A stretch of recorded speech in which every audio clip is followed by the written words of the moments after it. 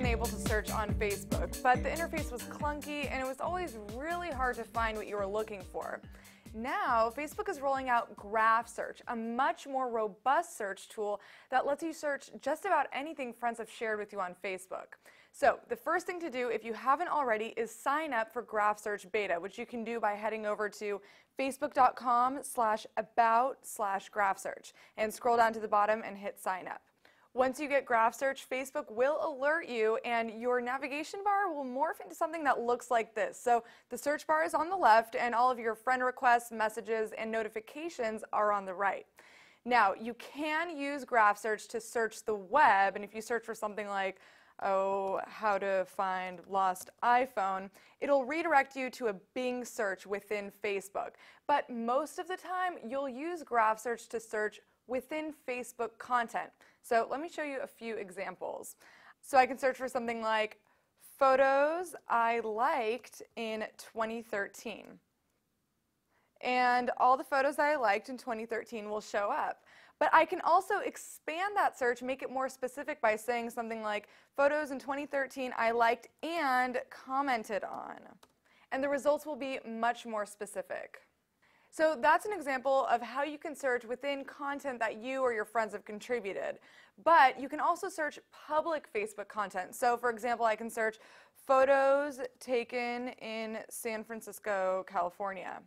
And any photo that was shared publicly and shot in San Francisco will show up. Now, if you click on the module on the right, you can further refine that search by defining photos of people, the date the photo was taken, and so on.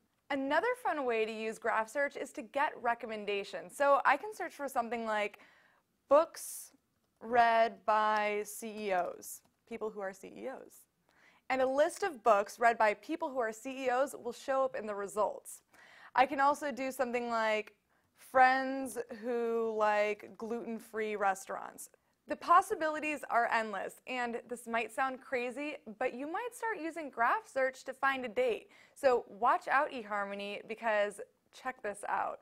I can do something like men who live in San Francisco and like basketball and are over the age of 25. Okay, so it looks like this guy's in a relationship, so let's further refine this search and say single men who live in San Francisco and like basketball and are over the age of 25. So as you get started with Graph Search, have fun with it. Find a date or maybe discover a new restaurant in town.